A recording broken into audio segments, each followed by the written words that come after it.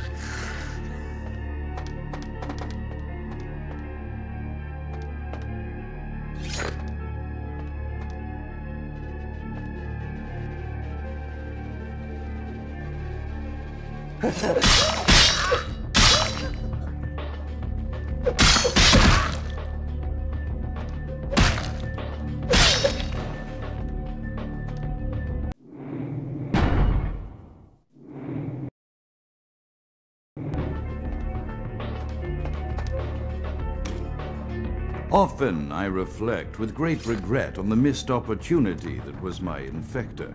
Had I been conscious after the attack, I could have stopped the orderlies from locking her in the roaming pen.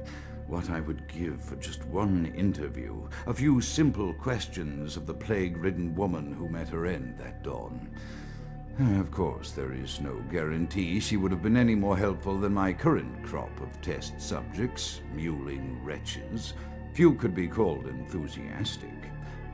Given the nature of the tests, I cannot expect the same fervor from all, but a modicum of cooperation would be appreciated. Animals. The one called John went so far as to gnaw off his arm and escape into the floorboards like some feral rodent. I still hear him scurrying about at night. He must be making an atrocious mess in there.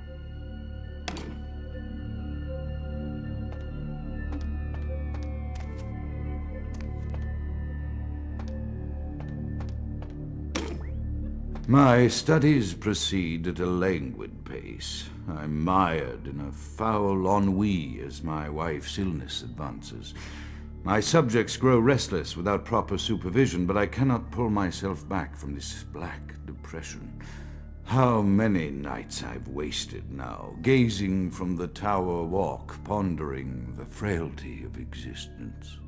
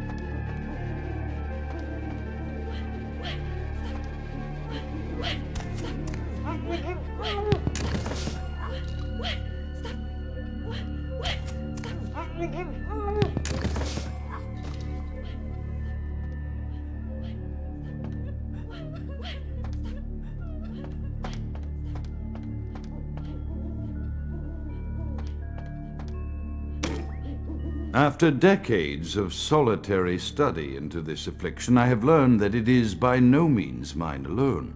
Indeed, the city is home to an entire society of similarly afflicted individuals with whom I've only recently made contact.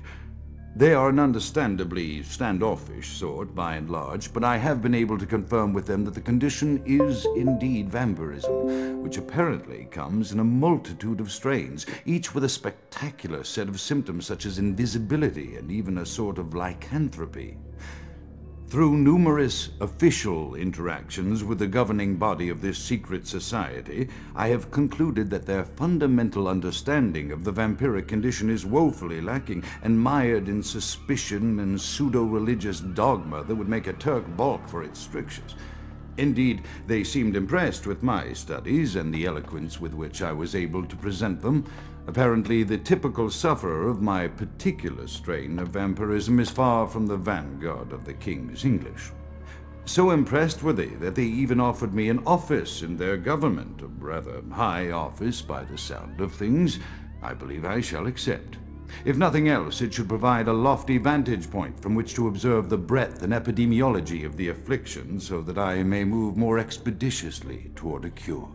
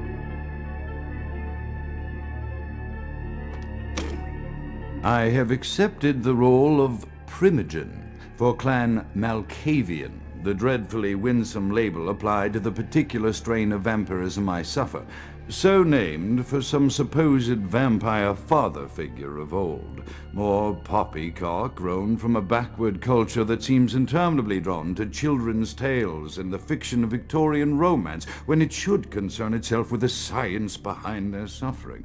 No matter. For I have taken this office for no greater reason than to advance my research. I must make mention, however, that even among my would-be peers in this governing body of vampires, the level of paranoia and superstition is frightening. Their intelligence is not the question, no, indeed. As they courted me for this appointment, I had to suspect that their overtures were hand-tailored to what must be my obvious infatuation with reason, for the devil would do well to have such honey-tongued tempters.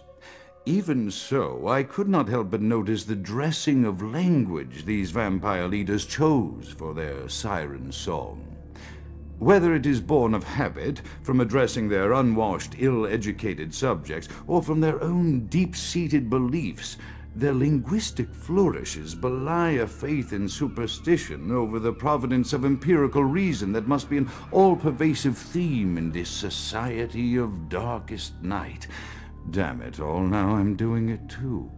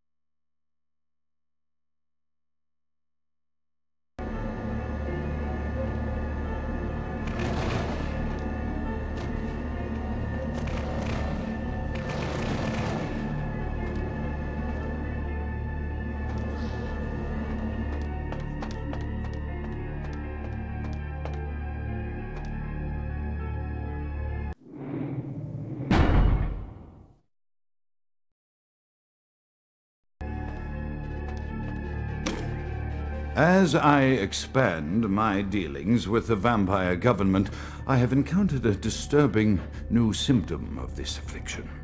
Frequently, in conversation, I will hear voices emanating from other vampires, voices that are not their own, but which seem to have insight into their lives beyond what I could gather from simple conversation. These voices seem to echo from deep within my fellow vampires, and I cannot be certain if this symptom belongs to my strain of the illness or theirs. For the voices are various and inconsistent. I dare not mention this symptom to my vampiric peers, for they have proven themselves true predators to whom I could be loath to reveal any sign of weakness. Indeed, these voices have counseled me against confessing their presence, and until I can confirm their source, I will listen. The information the voices have given me ranges from curious to frightening. The latter case is especially true of one powerful vampire whose name I shall not commit to recording in the interests of self-preservation.